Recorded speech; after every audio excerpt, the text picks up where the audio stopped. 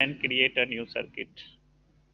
First click on circuit and then create a new circuit. And after that, what are the components is required for the designing of a NAND gate? So in the search bar, write down the name of the components. So we have a first requirement is a breadboard. So write down here a breadboard in the search bar and drag and drop. So select the breadboard.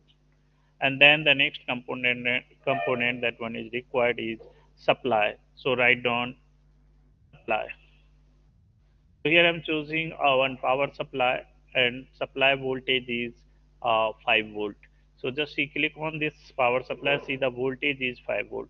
Now here connect this negative terminal to here, negative terminal is here, and change its color is black. So this is a negative terminal, and then positive terminal is red. So here now we're choosing the positive terminal here. That means the 5 volt is, that means uh, the 5 volt is supply thoroughly the supply the 5 volts. So that means throughout here the 5 volt and here the ground 0 volt. And how many voltage? So just a click on the power supply and see that the voltage. And what is the next component? Next component is here you have verified the NAND gate. So what is the Sir, truth IC table of a NAND gate? So IC is the required. So IC is 7400. 7400 is NAND gate IC. So here the quad NAND gate IC just drag and drop here. And then the components that one is used for the output, we have used here the one LED, and we can use one resistor. It's maybe 1 kilo ohm or it may be a 500 ohm. So you can choose any one. So I'm choosing here the 1 kilo ohm resistors. And for input here we have used a slide switch. For A input using this slide switch.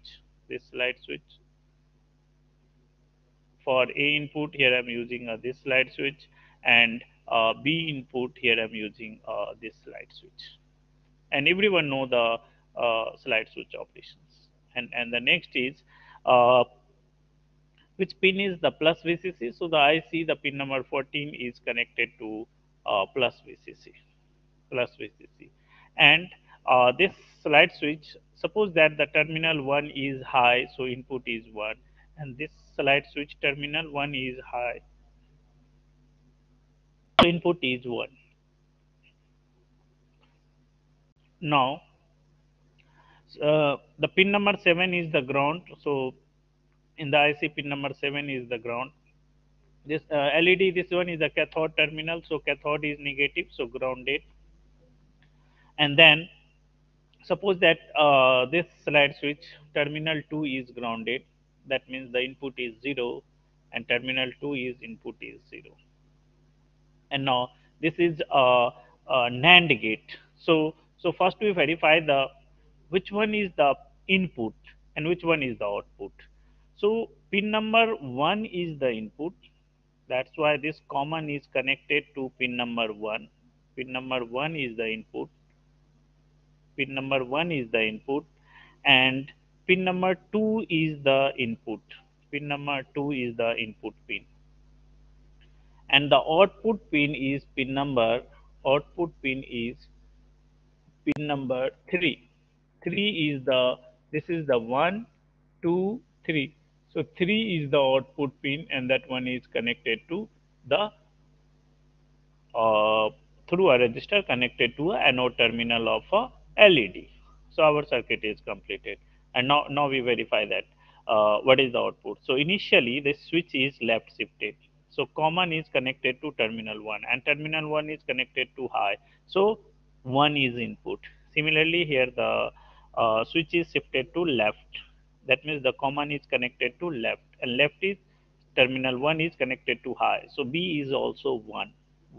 And then we start a simulation and check it. So if the both the input A and B is 1 output is LED is off, so output is 0.